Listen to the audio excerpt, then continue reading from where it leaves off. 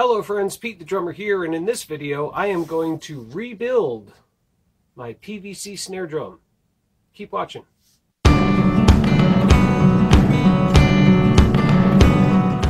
Okay, that's right friends. Yep, in this video I'm going to rebuild my PVC snare drum. Now, those of you with a keen eye will see that I have already modified this PVC snare drum shell. I cut it down on a table saw, which I did film, but I filmed it previously because I wasn't quite sure how it was going to turn out. But anyway, let's back up for a second. If you've been watching my channel for a while, perhaps you're new here since seeing the original build video of my PVC snare drum. After that, I put up an update video about a month ago proclaiming that because of problems that you'll learn about in the update video, I had pretty much given up on this PVC snare drum.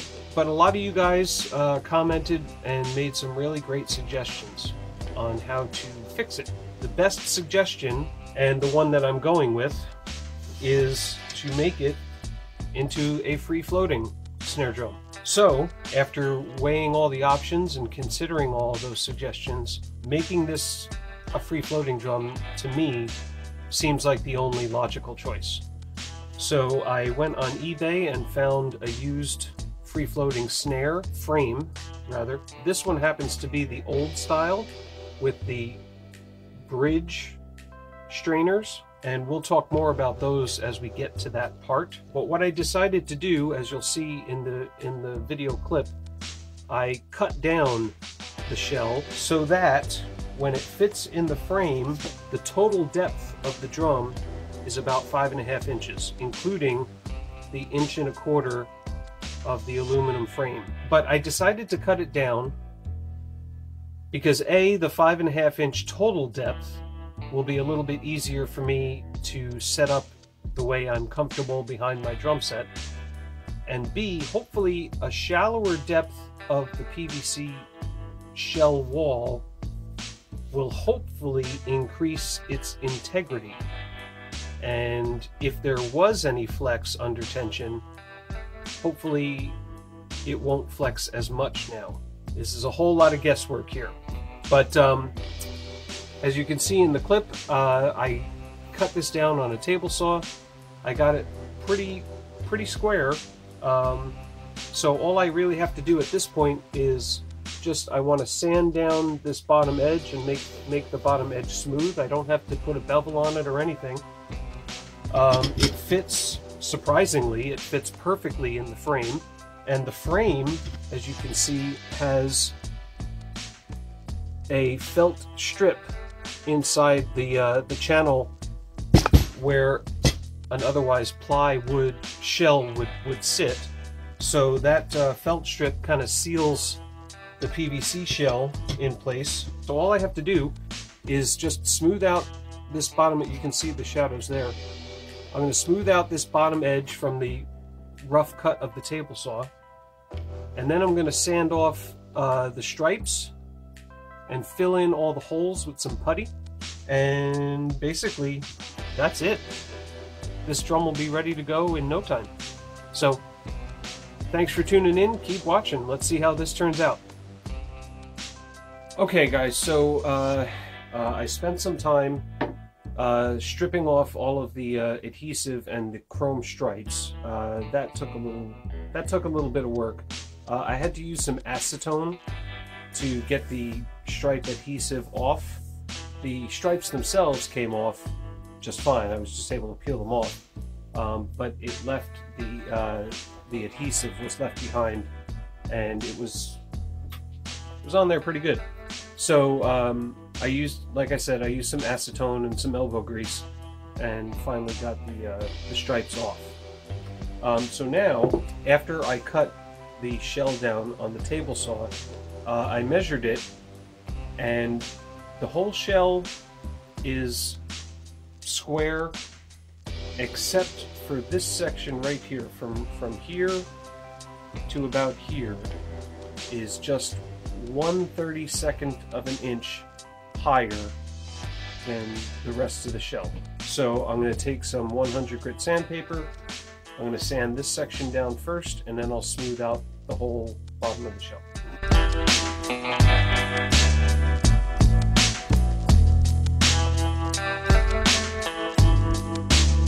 Alright guys, so sanding is complete, and I got the bottom edge nice and smooth, but I have all of these holes that I have to deal with now from where I used to have lugs. And for that, as I mentioned, I may have mentioned at the top of the video, I'm going to use this stuff. It's called Quick Steel, and it's basically the same as wood filler.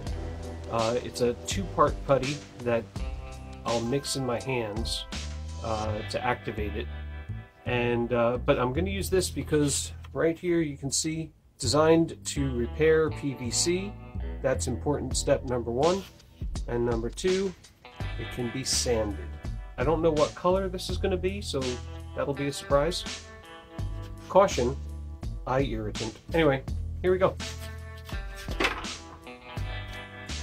So far it looks like it's gray. So you just basically take a chunk off the end here and you mix it together with your fingers, and you got to mix it. You got to knead it really, really well. Now it looks like it's going to be black. I'm going to make a mess no matter what I do. So.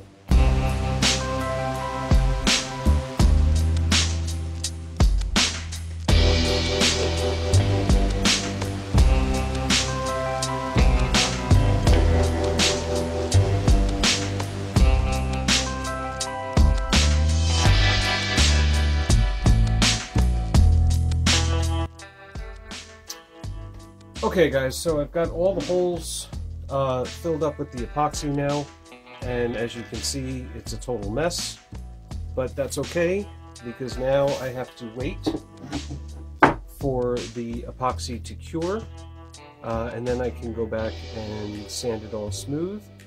Hopefully that'll be the end of it, but I'm anticipating that around like the edges of each of the holes there might be some little gaps and voids that I might have to go back over and fill in with some more epoxy. And that's fine. I only used about half of the tube, and frankly a lot of that was wasted on my hands, and also this stuff hardens a lot quicker than wood filler does. It smells terrible as well, and it gets kind of hot, which is a little bit weird. I'm gonna go wash. See you in the next segment.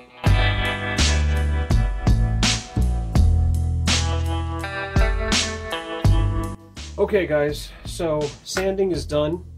I sanded it down, you're not going to see that. I sanded it down to 400 grit, nice and smooth. The reason I'm sanding it down so smoothly is because I'm going to wrap it. But I am not going to be using traditional drum wrap. In fact, I'm going to be using something quite different. This does not look as purple on camera as it is in real life.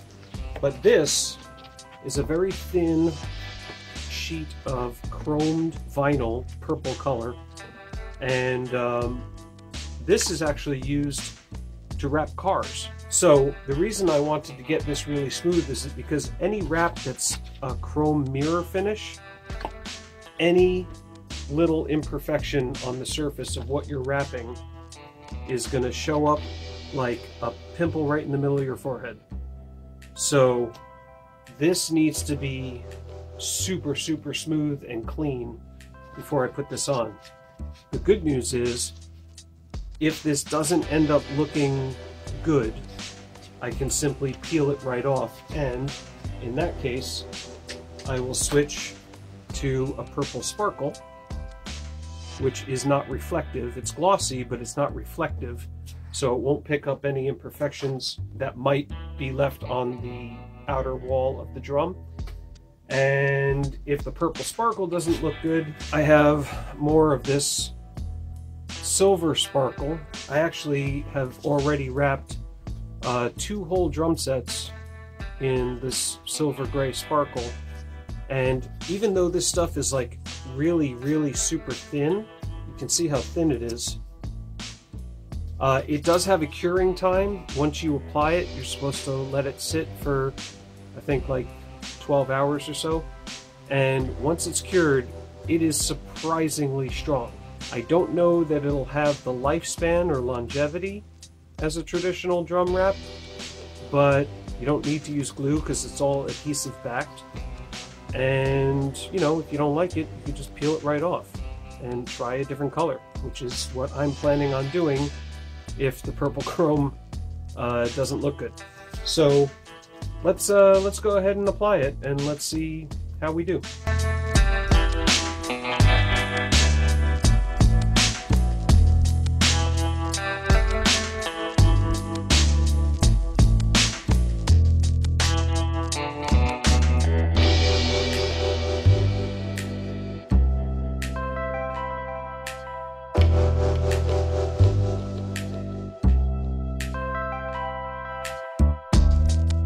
Alright guys, so here you go. Here's the drum mocked up with the chrome wrap. You know, I think it looks alright. I don't know if I'll keep it. I might swap it out for the sparkle. Actually, that on camera, that actually looks pretty good. Huh. But for now, we have to move on to the next problem. Okay, and the next problem are these bottom lugs, bottom tension rods. You can see that is not a whole lot of space for a tension rod.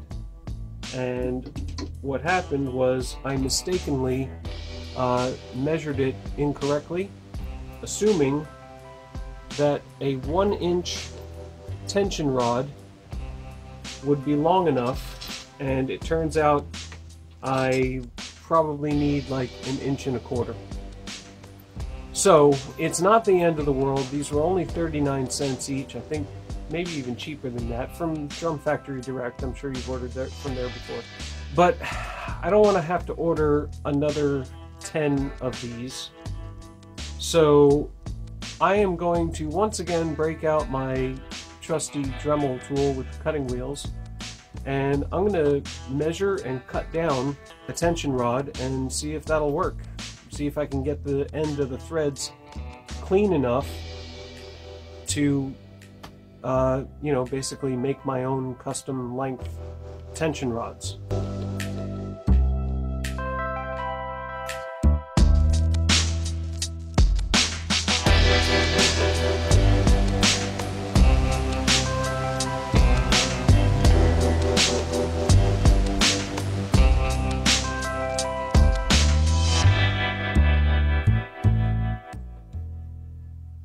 Moment of truth.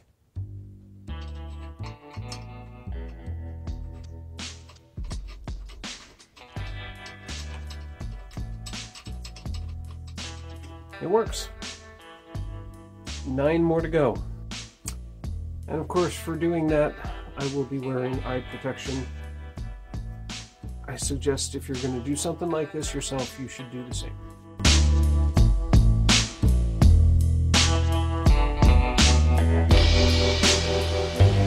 Okay, so now I realize that that is a whole lot of work to go through just to save $4. But frankly, doing this kind of stuff is fun for me, and you know, you can't put a price on fun. Although maybe you can, because this whole build is really starting to cost me a lot of money. Okay, so I am almost ready to actually put this drum together. However, there's one more thing I need to do, and that is I need to cut the top of this snare rim. And the reason is because if you remember from the top of the video, this is the old style frame, and the old style used strainers that are called, I believe they're called bridge strainers. And they use a different type of snare wire, which I'll show you when I put it together, and they use a different type of snare strainer where the strap comes over this bar here, and essentially the snare wires will overhang the bottom bearing edge of the drum. and that's by design. The thing is, the snare rims, snare side rims that came on the old style, they were extended. This section was extended. Maybe I'll find a pic and insert a picture of it. But I don't have those rims, so I'm just going to cut off with my Dremel again. Just going to cut off this section of the snare rim and file it down, and then we can put this thing together. Destroy everything! Destroy everything! Alright, well, at this point, I think it's time to actually put this drum together.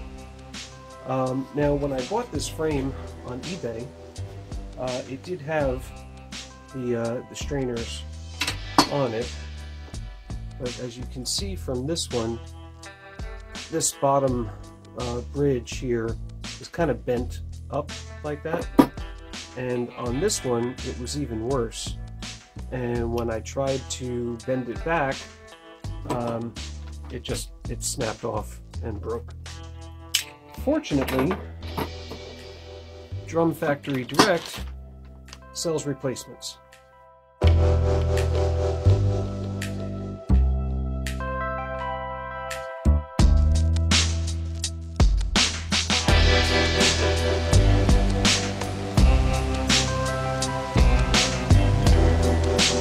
Alright guys, so as you can see, the snare wires hang over the edge of the bottom bearing edge, and as you can see, the tolerances are really tight.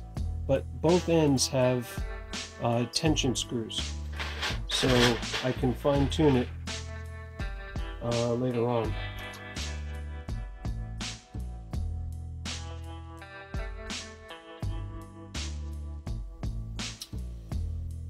Alright guys, so here is the first build. I have an Evans 300 on the bottom. I have an old Evans EC reverse dot on the top. I've got triple flange hoops, and the tuning is relatively high. I hope you can hear this. And with the bottom head about 1/4 above.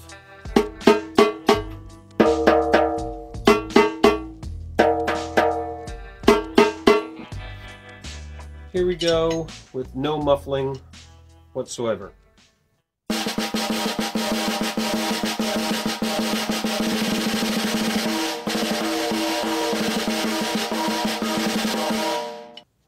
Alright, so honestly, I'm not all that impressed yet. A couple of things I think are going on here that I think I can change and maybe improve the sound a little bit. First, the top head is old, so I have a new head for the top. Second, the thing that I'm noticing most is this snare is awfully snappy. It's awfully crisp, and I'm wondering if that has to do with the snares and the way the snares hang over the edge like that. So just for fun, I'm gonna switch over to a regular snare set. I've got a Pure Sound Custom Pro, and then the last thing I'm gonna try is a die-cast hoop on the top head. All right, guys. New head is on, and the head that I chose is an Evans ST coated. So here's the tuning with the new head on.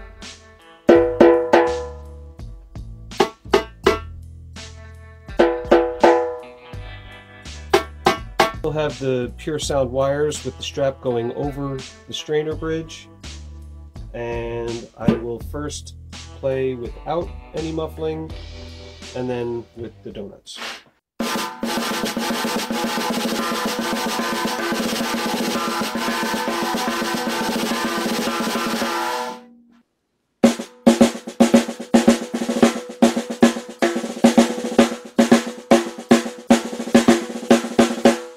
So let's try with a donut. Here we go.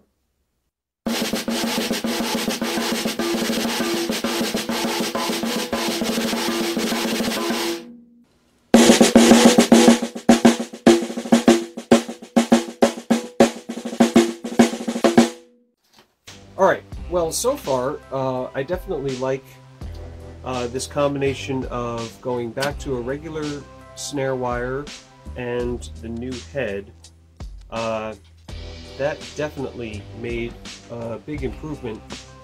And now with the die-cast top hoop, first without any muffling.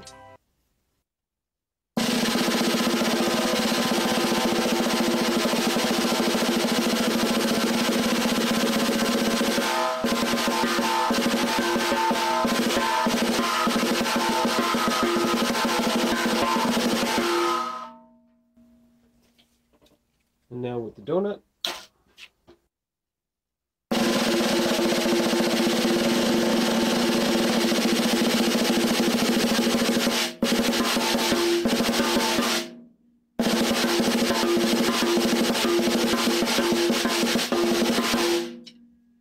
You've got like a 230.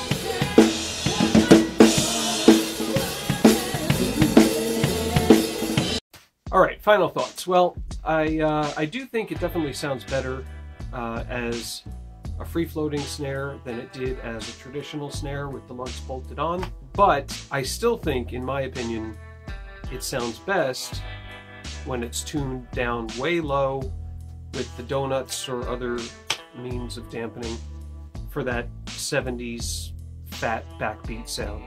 When it's tuned up high, it just doesn't have the body of a wood drum, or for that matter, it doesn't have the gritty bark of a metal shell drum. It doesn't sound bad, but it's different. It's unique. Unfortunately for me, for the way I play, for the kind of music that my band plays, it just doesn't work. So I will be putting this drum on the shelf. Not a total loss though, because now I have a free floating frame. So I'll be looking forward to, in the future, getting an assortment of free-floating shells made of different materials, wood, acrylic, metal. But yeah, as far as a PVC drum shell goes, like I said in the second video of this now series, if PVC made for good drum material, every drum manufacturer would have a PVC variant of the drum sets that they make. So this one's going on the shelf for now. Thank you for watching. Please subscribe, hit the bell icon if you haven't already. Coming up next in my drum related videos, I am going to once again sort of rebuild and upgrade my old Tama Iron Cobra double bass drum pedal. After that, I'm doing a proper build on my maple walnut stave drum shell. I'm going to take this finish off, I'm going to get some bearing edges cut for it, and I'm going to turn this from an 8 lug to a 10 lug. Spring is right around the corner, so sooner than later I'll be back at hiking and exploring and urban exploration videos as well. Thank you again for watching. I hope you found this series of PVC snare drum videos helpful and informative, especially if you're looking to make your own PVC snare drum. That's it for this one. Thanks again. Like, share, subscribe. See you in the next video.